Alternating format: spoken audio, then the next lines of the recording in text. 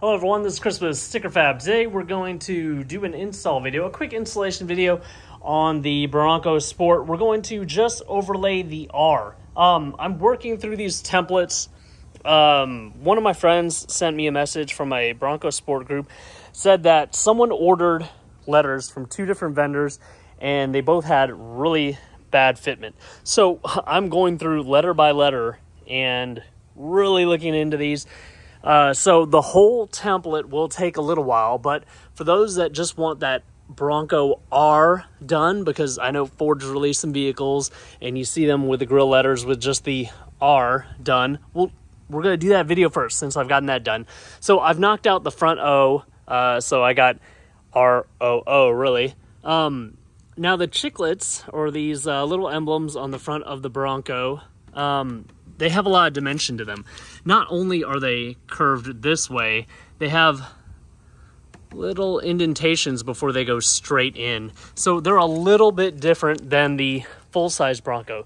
So you may have noticed maybe vendors are trying to make their templates based off of photos of the Grille or something else, dimensions that were sent to them. But I'm going back and forth, printing and adjusting. So we make sure we account for that curvature and that we get kind of an even spread right there.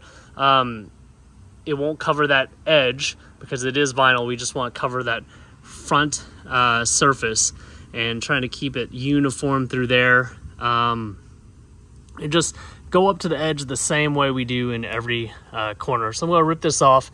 I'll go grab some stuff. I just installed that. So I'll grab another R and some cleaning stuff and meet you guys right back here. All right, so let's see what we're working with. You will be sent two R's in whatever color you choose. I like to let you guys become familiar with the vinyl and how it works. So just giving you a spare in case you need that. You won't be sent this. You can lick the back of the stickers because they're small, or you can get a little spray water bottle or just a bowl of water and put like 1 or 2 drops of hand soap or dishwasher soap in them. But I fill this little bottle that we have on our site all the way up to here with just like a drop or 2 of dish soap.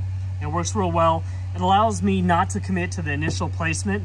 If I'm off a little, I could just move it around, wait for it to dry, or use a hair dryer, really light heat that won't burn your fingers. That's kind of what I use to judge it. If it doesn't hurt me, probably won't hurt the vinyl. I let that dry out, or put the vehicle out in the sun, wait for it to get warm, and then push any corners down around the edges, making sure it adheres really well. I have a microfiber cloth. We have really cheap ones on the website. This is not one of those, but similar.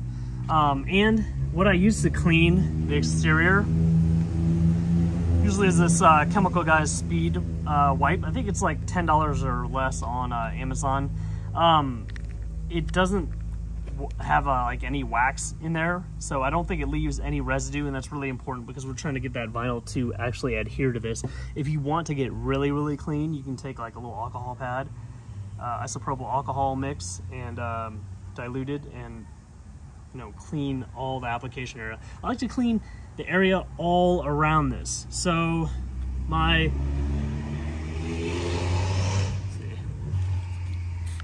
mother-in-law and father-in-law took this vehicle on a trip, and they haven't washed it since it got back. So I kind of like to clean the entire application area in case the vinyl comes into contact with anything. Then take your R, peel it off, make sure it doesn't stick back on itself. By the way, it's 70 degrees right now. I like to apply these vinyls in around 70 to 80 degree weather. Adhesive, if you guys didn't know, some people don't, doesn't work really well when applied in cold weather. And when you try to apply it in cold weather, you can kind of ruin the adhesive. Just smash it down and then it won't want to adhere to anything because it likes to be warm. That was actually really great initial placement. Curved right here, covers that edge. But I did spray that mixture so that if I didn't get it right, I kind of move it around, or I could kind of peel it up with it not adhering immediately. And that water also allows me to push out any air that got trapped under here. Some of our other vinyl, like the 3D Carbon, actually has air egress channels, but these simple colors, they do not. So the water allows you to transport that air out from under the vinyl.